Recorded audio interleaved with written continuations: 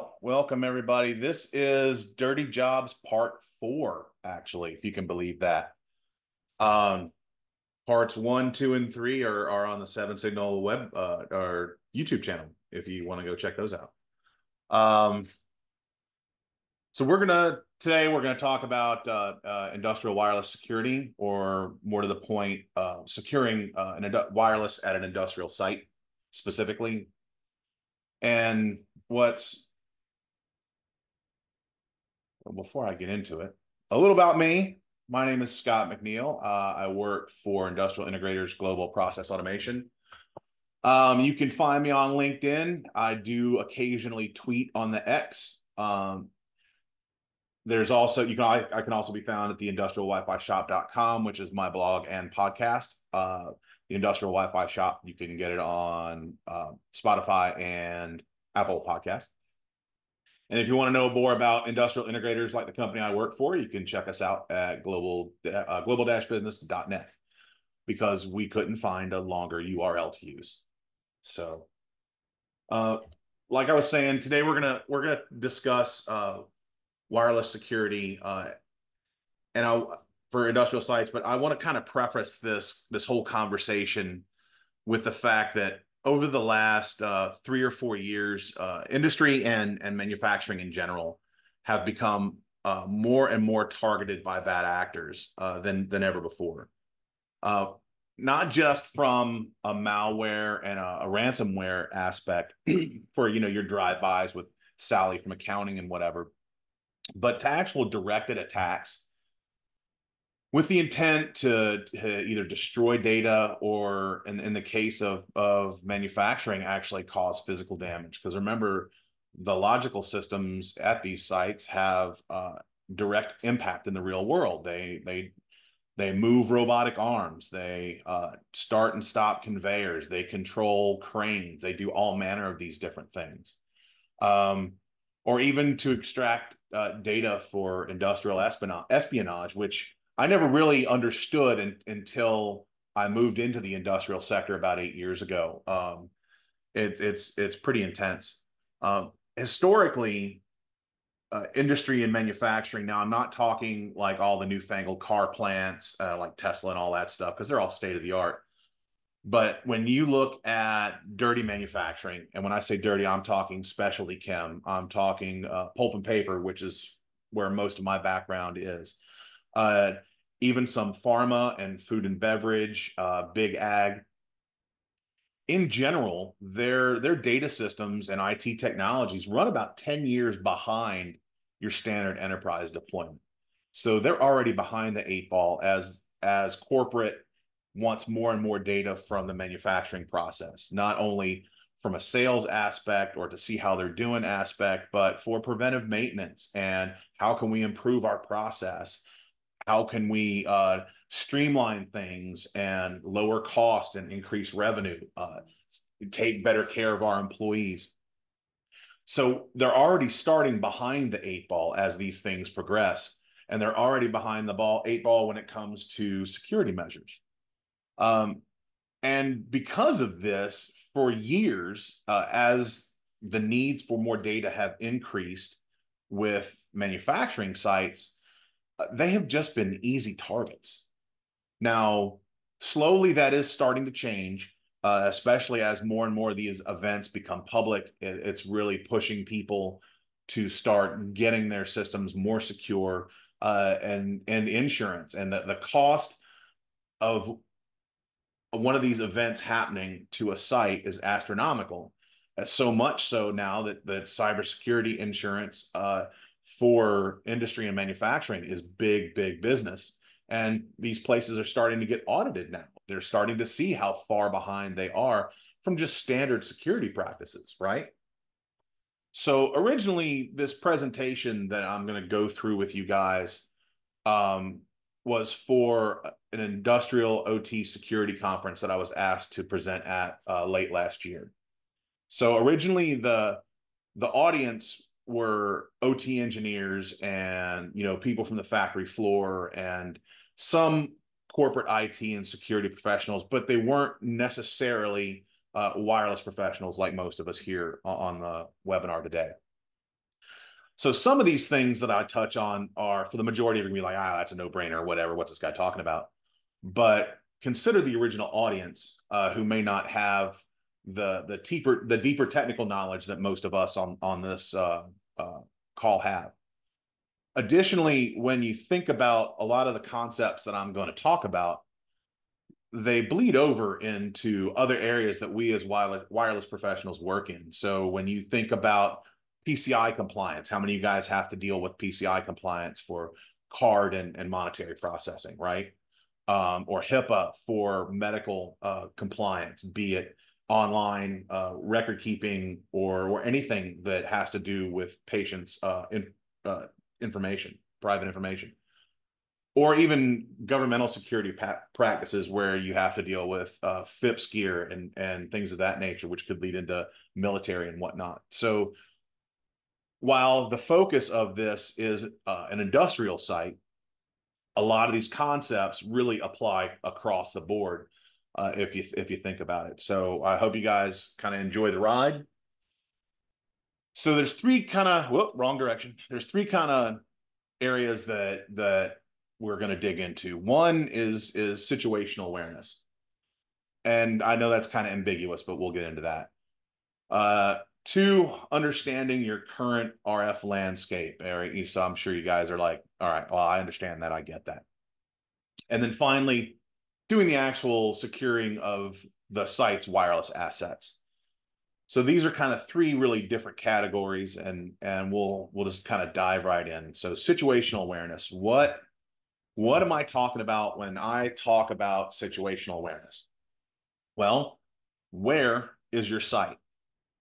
I know it sounds like a very simple question, but where is it? Okay. Are you in a downtown area? Are you in an industrial park? Are you out in the woods in the middle of nowhere, as a lot of these facilities are, especially with pulp and paper? They're out in the middle of nowhere. And this becomes important as you start thinking about these other concepts that we're going to touch on. So moving that one step further, what's around your site?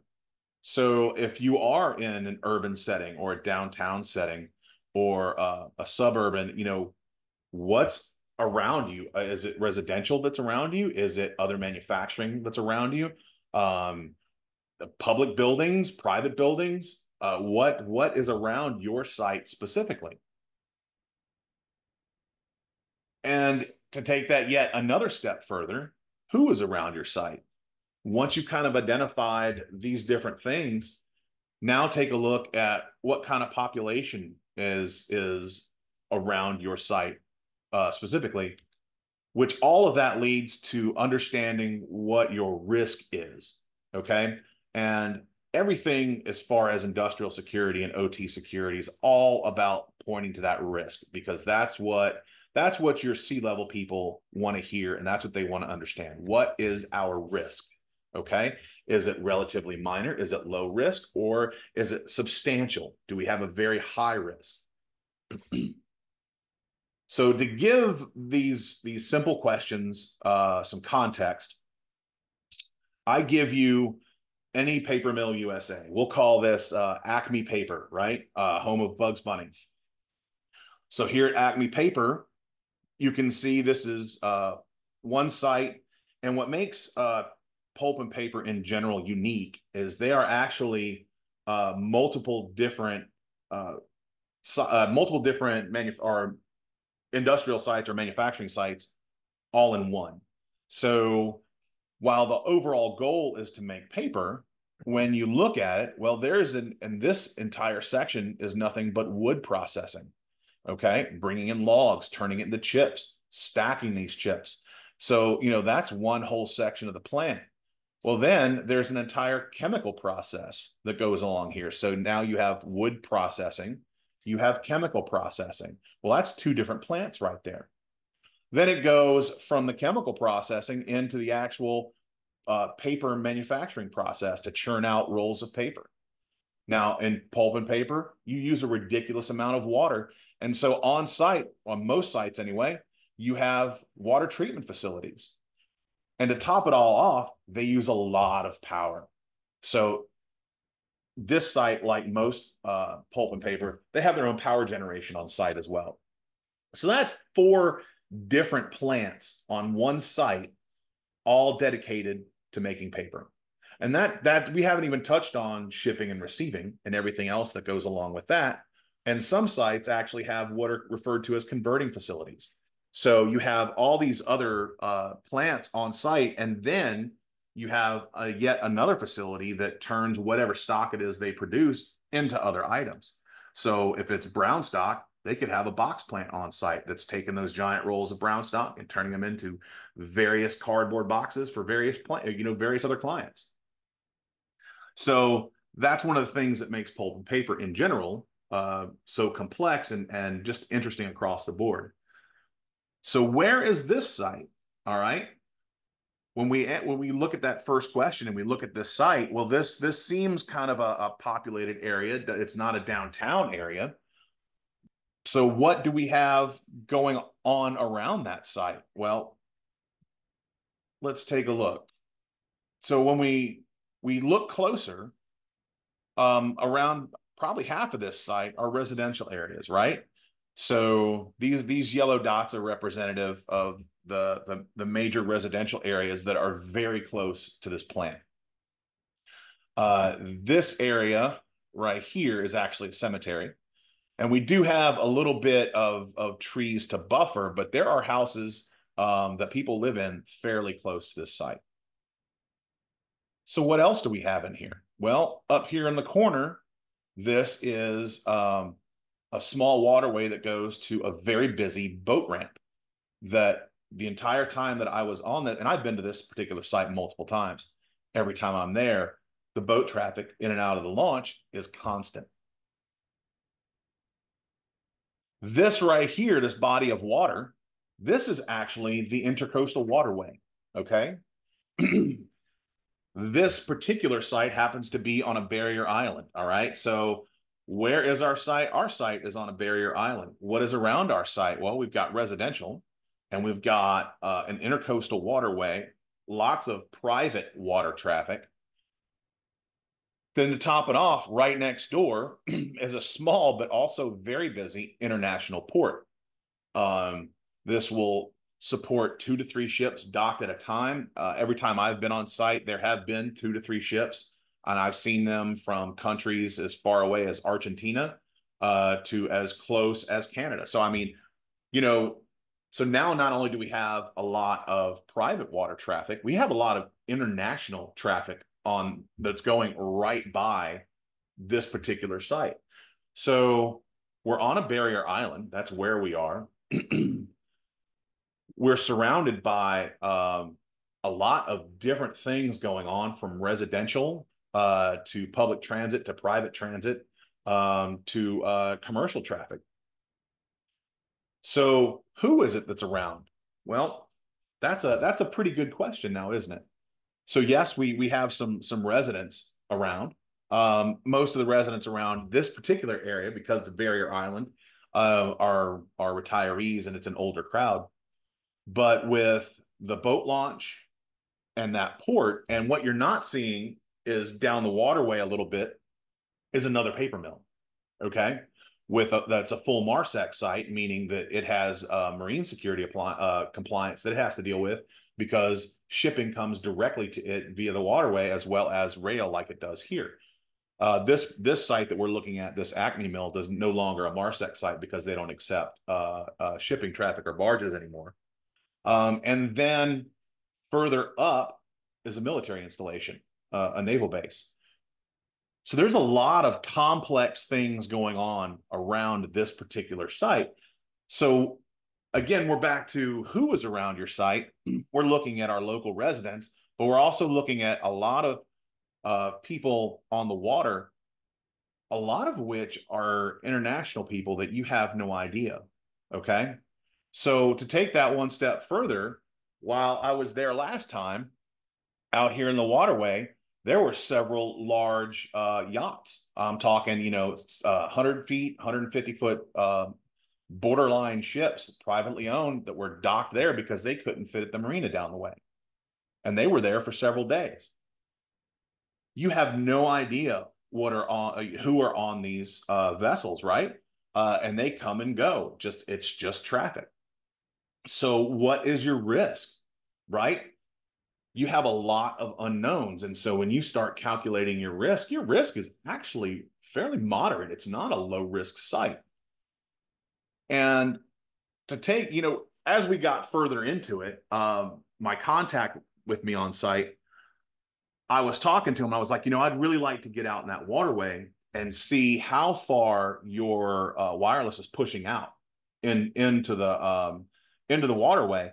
And he was like, well, you know what? I've got a boat. So the next day, that launch that's right around the corner, we went and put in his boat, and we went out into the waterway. We spent half the day, and all I did was sample the 3 or 4 SSIDs that they were pushing out.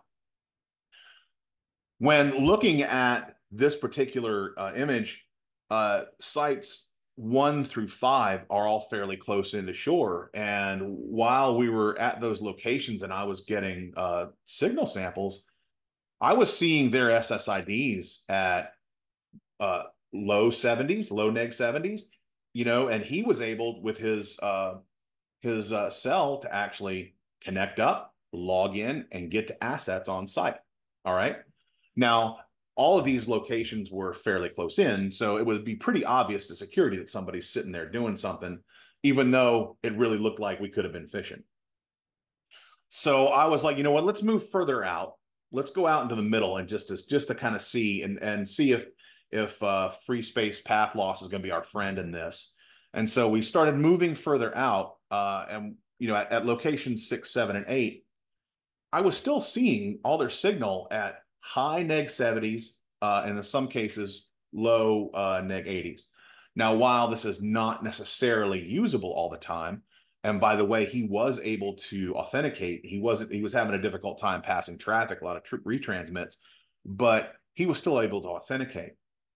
And what I had to explain to him at this point is, in general, as we all know, you do not need to authenticate to capture that traffic. This is wireless. All we have to do is listen. Okay. And if it's strong enough for me to see it and listen, I can record it and take it home and break it at my leisure.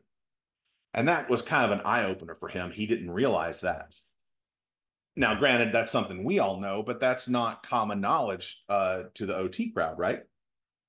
So it's interesting, and that really opened his eyes to help him understand that this is more of a risky situation than he actually thought. Now, granted, mitigation for that is actually fairly simple, and that's to start, cutting back your transmit power and whatnot, so you're not pushing that far out. But even still, it's something you need to pay attention to. So, in all reality, what he thought was going to be a low risk site is actually a medium, what I would consider a medium risk site, and that opened up some eyes to his bosses during this whole process. So then we move into understanding your RF landscape, and so now we're getting into something a little more familiar with everybody, right? And as with anything, you go through and you do your surveys, you do spec an and whatnot, and you need to understand what other structured wireless you have operating on your site, right? So what else is there, right? Well, you've got your 802.11, which that's what we're all normally used to dealing with. What else is there on that site that you need to understand, right? So if OT is wanting to put in their own systems, they're going to have to learn how to coexist with anything that IT already has in place. In that case, you're going to have to open that conversation with IT so you can understand what channel spaces they're using, so on and so forth, and start that coordination. But on top of that, there's all of the 802.15.4 stuff, which is very prevalent in industry in general, especially with Wireless Heart and ISA 100. You find those protocols probably at every site that I've been to. There's very few sites that I have been to that I have not encountered at least one of those. And Bluetooth everywhere, especially BLE. You find that all over the place. So how do we coexist with that? How much of your airspace is getting eaten up by these protocols? Now, traditionally, these are all 2.4. So in this case, if you're trying to expand or put in a new wireless systems or even secure current wireless systems, your 2.4 may already be eaten up, in which case you can't secure a system that's not stable because it's not usable. What's the point? And then on top of that, what else is going on? Do you have anything proprietary? Are there LoRa? Is there Sigfox? Um, are there other access points or sensors out there that are using some sort of manufacturer proprietary stuff?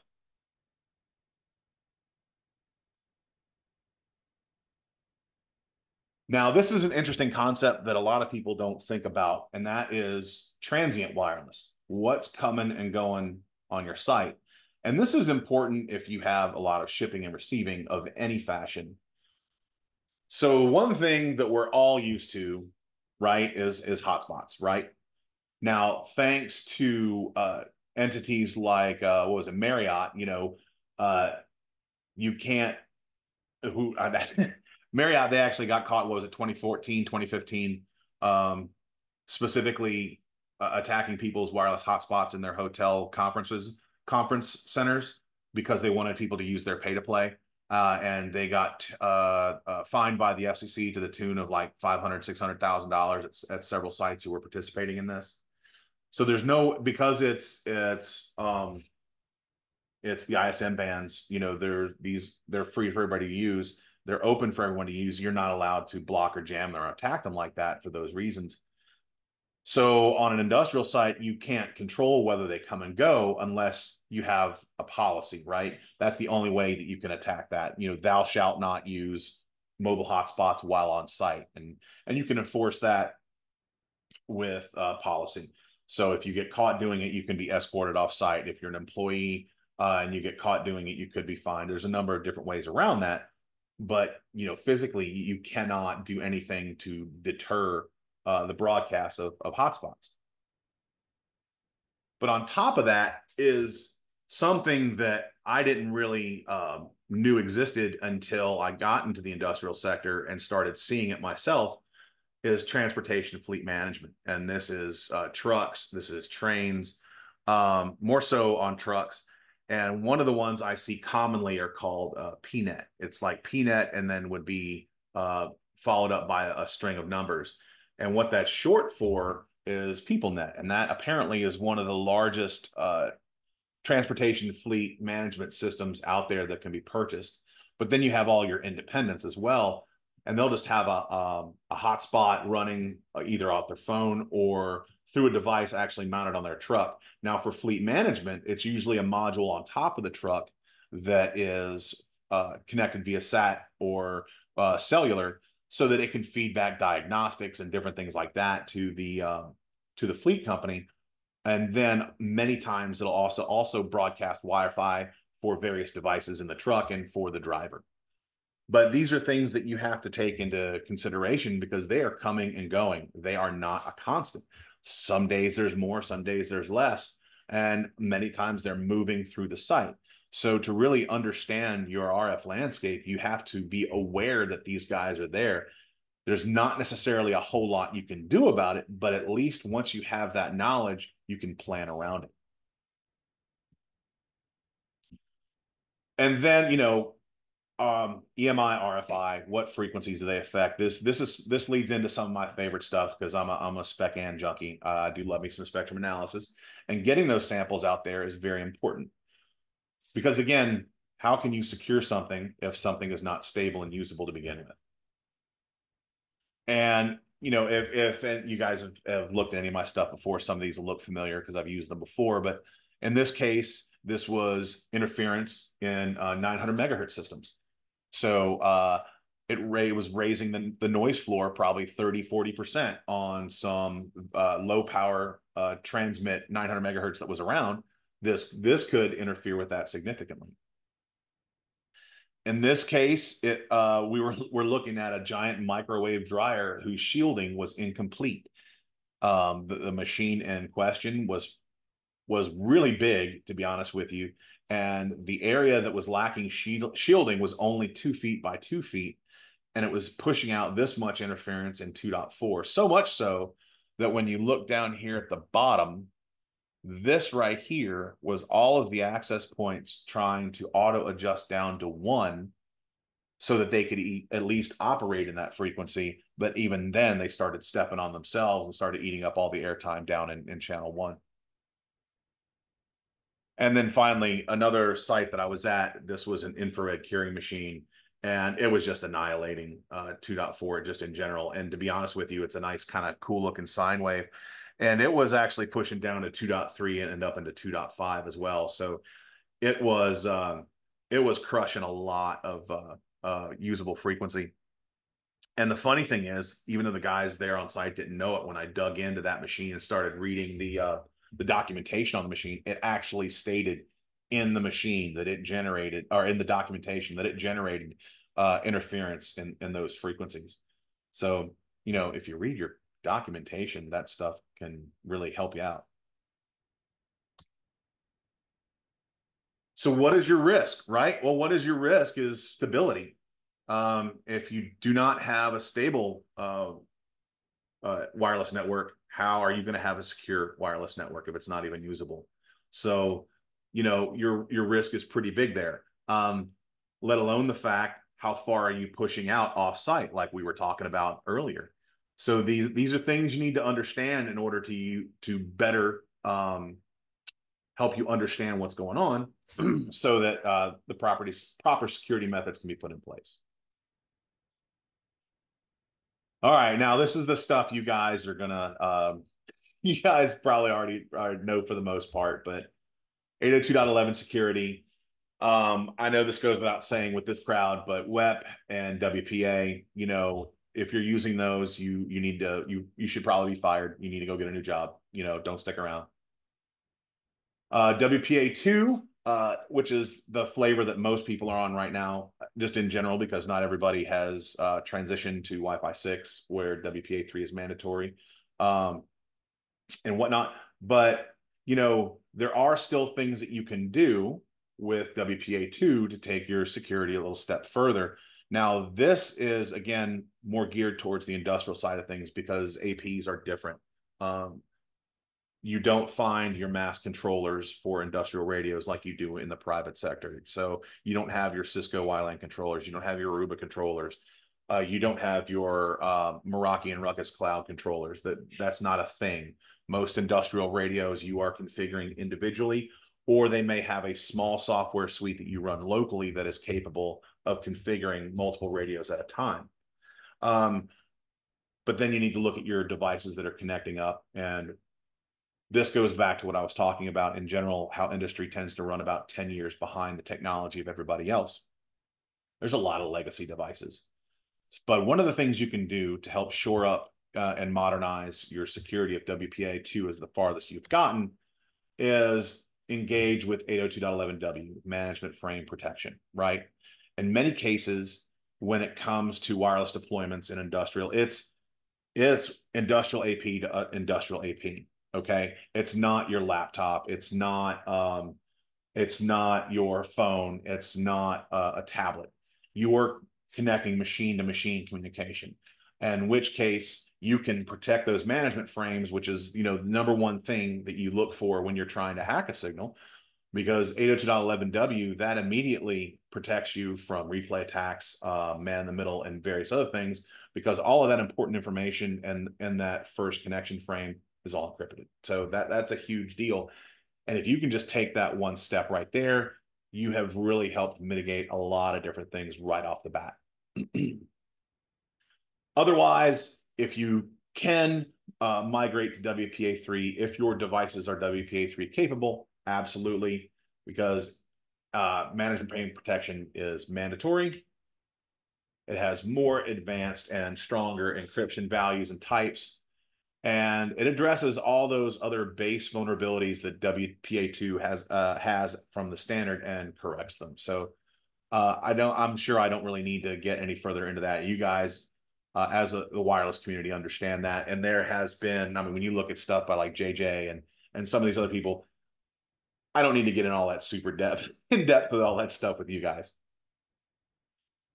But 802.15 security is a little different, right? So when we're looking at that and many of these are straight industrial protocols. Their security is a little bit different. You don't have your WPA, WPA2, WPA3. You don't have all of that, right? So when we look at our the capabilities of our different wireless types, there's a lot going on here. And specifically, when we look at our 802.15.4, your 6LoWPAN, your Bluetooth, wireless HART, Zigbee, Z-Wave, by IEEE standards, thou shalt have AES 128-bit encryption. So there is encryption built in. However, that's kind of where it ends. That's really the only thing in the grand scheme of things that the standards specify. But when you look at the different flavors of the protocols that are based upon 802.15.4, they almost always add additional security steps. So this is just kind of some examples I threw together. 6LoWPAN using TLS and DTLS for some upstream communication, passkeys for Bluetooth LE, wireless HART. I have some of these things listed, but there are a lot of different actual steps that in wireless HART that you can actually include to help secure that even further. But with wireless HART and ISA 100, you're not going to be able to connect up your laptop and see these guys. It's a whole different protocol. None of it, it's not 802.11. So this is not what you're going to see. The only way to really see these things is to either have an 802.15.4 device that can connect to it or through spectrum analysis. So really, if someone is trying to do a man-in-the-middle attack on you with these things, they've already done a lot of work. They've gotten a device type, and now they're just trying to figure out how to get it connected to your network. But there's a lot of different ways that these particular protocols use to protect that onboarding process. So it's very, very difficult for someone to inject into one of these mesh networks or whatever the topology may be. Then you have all of your proprietary stuff. And there in the industrial universe, there is a lot of proprietary protocols. Just some examples, Cisco Curb used to be known as Fluid Mesh. All of their stuff is all proprietary. You can't see it with a laptop. You can't do that. They do offer a tool that you can download, well, that you have to pay for. It's Cisco, so there's going to be a license for it. And you can view it that way, or you can just look at what it's doing in SpecAnd. But it's one of those things a little harder to get PCAPs on unless you have their software that they can set to you. Phoenix Contact, Banner, these guys do a lot of wireless I/O input output. They do a lot of sensors. They're on 900 megahertz, so it's an entire different frequency base. It's the 902 to 928 ISM band. And they're on frequency hopping, right? So, it's going to be difficult to get any sort of in between these guys from the get-go. Now with Phoenix Contact, I know from experience, even though they're not 802.15.4, they do 128-bit encryption. But it's also, device specific and device centric. So if you're not another Phoenix device, it's not going to accept you into the fold, so to speak, on its connections. And they have a few other steps for onboarding that help protect that whole process. Banner is pretty interesting because, they do all that, but they don't encrypt their traffic. It's all plain text. But even then, you're going to have a device that understands their proprietary protocol to even understand it. And then when I was talking to one of the Banner guys, he told me straight up, he was like, yeah, it's plain text, but the data that's being passed forth, because you got to remember, these are also low data rate stuff. These are 128K long distance communication. So the data that you're going to get is a small string of numbers that has absolutely zero context to anything but other Banner sensors. So even if you are capable of getting that traffic, it's useless to you because there's no context to the data that it's pulling out. Esteem is an interesting case. They both do proprietary. Well, they're proprietary, but they both do larger data streams as well as mesh networks and whatnot. but they base their wireless on MPLS, and it's interesting how they set it all up. And they do use some other standards like spanning tree and whatnot, but the actual wireless protocol is something that they've modified enough to where it became proprietary, and it's not something you're going to see with a standard Wi-Fi scanner and whatnot. So there's a lot of additional security processes built into these different wireless types. And, you know, I hate to even use the phrase security through obscurity, but in essence, this is the one place where it really kind of holds true, because if you can't see it, touch it, feel it, taste it, and even then, like in the case with Banner, if you were able to get a sample of that data, doesn't mean anything. There's zero context to it. So there's a lot of different things involved to help secure these types of assets. Management access. Now, again, this is more of an industrial point of view, because many of the majority of these APs are all configured individually as opposed to in mass, and you're not talking about controllers. So when we're talking about management access, you want to disable OTA management on any of your industrial radios, just in general, if they're 802.11. If they are not, then, you know, if they are a mesh setup, if they're 802.15.4, if they are proprietary, disabling OTA is not really an option in some of these, because that's how they manage other devices in their mesh networks. But if it's 802.11, I would definitely disable the OTA management capabilities. As far as interfaces, only allow HTTPS, SSH access to these devices. You don't want plain text traffic going, configuration traffic going across the network. That kind of applies to everything in general, including route switch firewall. And, you know, I'm all about segmenting traffic. That's a big part of everything. And make sure, so just segment off your management traffic on a completely different VLAN whenever possible. Our key takeaways to this entire thing, right? You know, we touched on a lot of different things, but owning your industrial airspace is a whole lot more than just encrypting traffic. There is a lot more to it. There's a lot more things that you need to be aware of. You have to look at the site holistically. You need to understand everything that's going on in and around your site to really understand your overall risk for various types of issues that can arise. And finally, and I preach this to the moon and back to everybody I meet, you do not have the luxury of deciding whether you are a target or not. That is not up to you. You do not get to make that decision. So you have to be as vigilant as you absolutely as vigilant as you can, just in general. And that is it for the Scott Show today. Amazing. Awesome. Well, thank you so much. Wonderful presentation. And we do have some questions in the Q&A panel for you. So let me get those pulled up for you. Oh, am I going to butcher the name right away? Okay, here I go. Waldock, I think. I got a couple questions for you. Okay. First one here is, why are these specific industries traditionally slow with implementing new technology? Well, that's a great question, and there's a couple reasons that kind of lead to that. One is money. A lot of these manufacturing sites are old, they've been around, and they're very, very lean, and they don't have a lot of extra budget to screw around with. You know, two, much of this is what is referred to as process manufacturing, which means it's continual. Okay, it's not stop and go, it's just constant. All right. And if they are not running, they are not making money. Any sort of downtime, for whatever the case may be, costs a lot of money. Okay. Mm-hmm.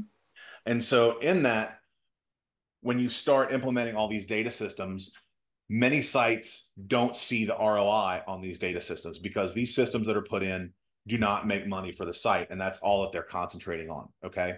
Is this going to give me a monetary return on my site? Well, no. And that's kind of an issue with IT in general, right? Your data infrastructure, that doesn't make money for whatever company it is that you work for. But when you're already a very lean manufacturing center that has to be running constantly, that makes a big difference. Let alone the fact the time it takes to implement a lot of this stuff. So typically, and I'll go to pulp and paper as an example. You have scheduled outages. Specifically, they have like in general they have like a big one once a year, and that outage may be a week, maybe 2 weeks, but that's your window to either implement new systems or update current systems and things of that nature. That's all the time you've got because you can't, unlike IT, you can't go in and add things on the run because it might affect the process. You can't go in and reboot APs, switches, route, firewall whenever you want because it may affect the process. And in some of these cases, if you affect the process and it doesn't shut down properly, especially when you're dealing with chemical sites and things like that, I mean, that can make things go boom. If the safety systems don't have the chance to communicate and shut things down in a proper fashion, you could cause environmental issues. Like if you have a ClO2 dump, that's chlorinous gas. That can cause loss of life. Then that also causes company damages to the company's oh my gosh, their the reputation, which can then in turn lead to stock losses and other monetary losses. So all these things are kind of all tied together, which makes them slow to adopt any new things. So between money and time frames, those are kind of the two biggest things. And in general, it takes a concerted effort of a lot of people pushing to get new technology in. So I hope that kind of answers your question. Yeah, that's a great response. Also, I just got to make sure you hear the shout outs that are coming through in the chat. They love the presentation. So want to make Oh, sure that yay. they give you your flowers. Oh, very important question. What is the light to, I guess it'd be your right, our left. You got to show them the Death Star. Oh. So for Star Wars fans, that is the second Death Star that is under construction, complete with blinky lights. It's over my workbench. It's awesome. Scott has the coolest office you've ever I'm a seen. bit of a Star Wars junkie, so there's and I'm Team Dark Side, so there's Vader and stormtroopers all over my office. Love it. All right. Back to our regularly scheduled Q&A. Okay, so we got another one that came through during like the use case. So were signals measured out to the residential properties that are very close to the plant with some that can potentially be Airbnb? Yes, I didn't dig into that just because we were roaming around on a golf cart and some people kind of were looking at us relatively strangely. But the signals were very, very faint at that point. When I say very, very faint, I was seeing them at high mid to high neg 90s. So because there was a fair amount of tree barrier to go through. This was a while ago now. And even when I tried to grab a PCAP off some of that, there were so many retransmits, I wasn't able to really kind of pull useful data at that point. Gotcha. All right. And then one more here. Are mesh capable hardened APs used in the industrial industry where some are compatible with WLCs for central management? Yeah, actually, Siemens has an entire line, and they have central control capability. Um, and then Cisco is they have a whole series of industrial hardened APs that are WLAN controller compliant. But again, that's for standard 802.11 stuff. You typically don't see that for, well, I haven't seen it at all for 802.15.4 stuff because that's a whole different universe. Anybody who has worked or gone worked through the IoT track for the CWNP stuff, that really kind of introduces you to how all that stuff operates. And it's really interesting on how all that goes, because while they do have central management capabilities, it's not wireless controllers per se. Mm-hmm. Yep.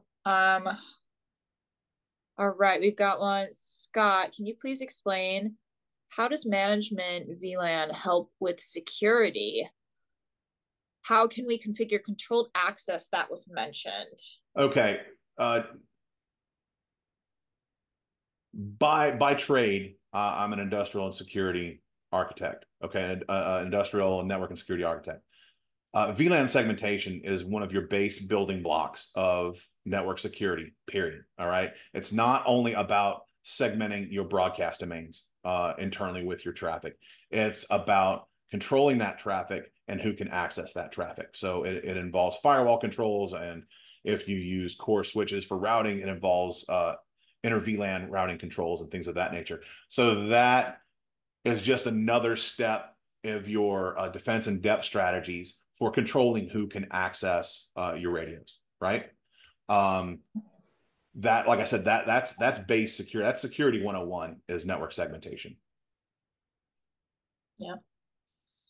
All right. And that, I think, oh, one just came through. This will be our last one, guys. What can you say about the security of captive portals? Always a fan favorite. Even if authentication is done by various methods, traffic can still be captured and decoded. So many people use captive portals. I'm personally not a fan of them in general, just because of how long it, especially with Pulp and Paper is notorious for using terrible captive portals. So I mean, especially for their guest access, and it's all unencrypted, it's all open.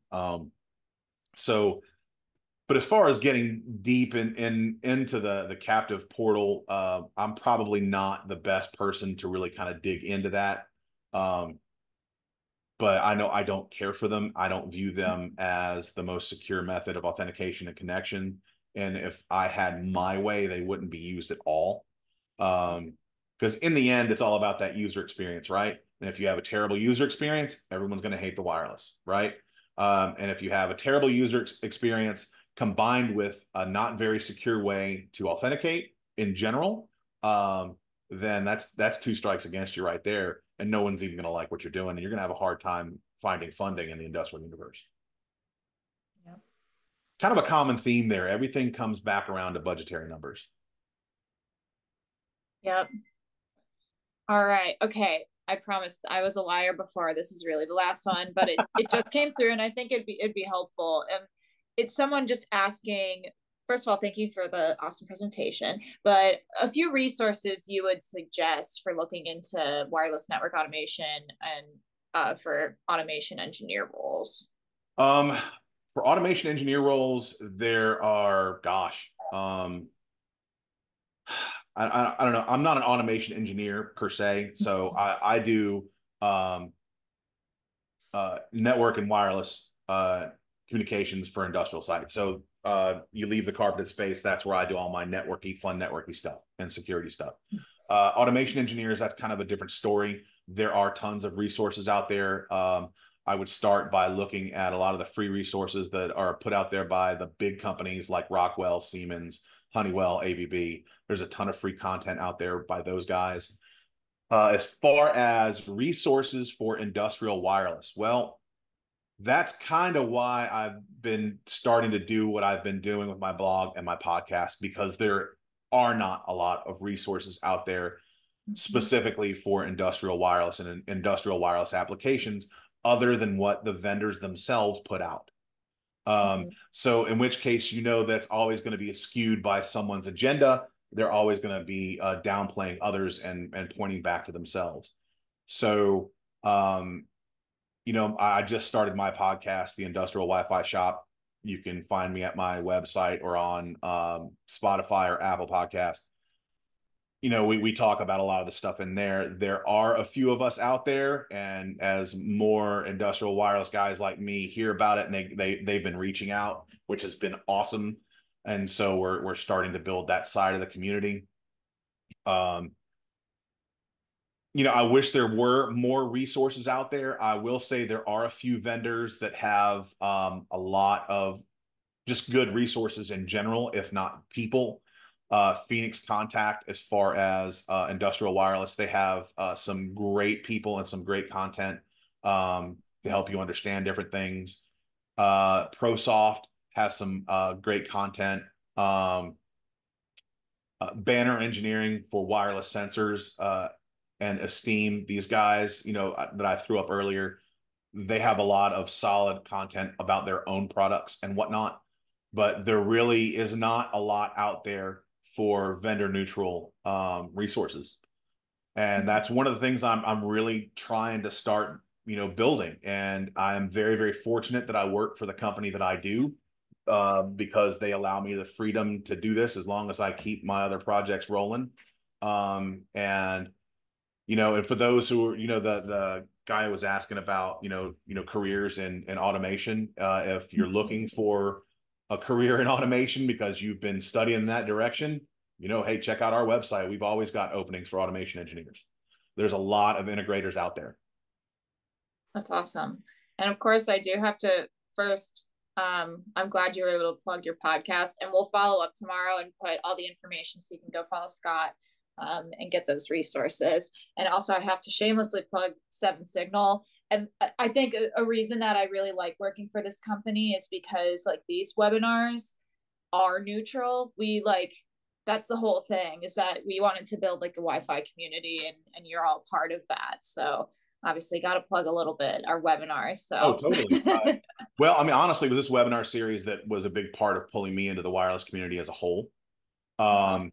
And I see I got the questions pulled up, and someone's asking me about Discord or Slack communities. What's funny is, Oh yeah. really, I hang out all the time on the Clear to Send Slack, because Roel and Francois are awesome guys, and I've gotten to hang out with them a little bit. And so I'm on their Slack all the time. I recently got on the CWNP Slack. Um, and then I've got my podcast that I build. I'm on episode 5. Awesome. I've gotten some good feedback. Woo! Five Congrats. episodes. Um, and then there's the new community that's being built up, Wyco. I don't know how many people are familiar with that. But they're doing smaller wireless events all over the world. Over in Europe, there's Ali has been putting together some here in the States. Matter of fact, there's going to be one in Chapel Hill area, North Carolina, on June 12th. I will actually be doing a 2-hour industrial wireless radio lab, that everybody can participate in, with configuring and getting industrial radios to talk to one another. You can just hit up Wyco. I think it's wyco.org, and check that out, because that's another way to start, getting involved out there. I'm really excited for this one. I've got my radios. I've been getting all my extra. I bought a bunch of extra little tiny screwdrivers, because if you're part of this lab, you're going to be able to learn how to hardwire an industrial radio to a 24-volt DC power supply, and configure everything up. It's going to be a lot of fun.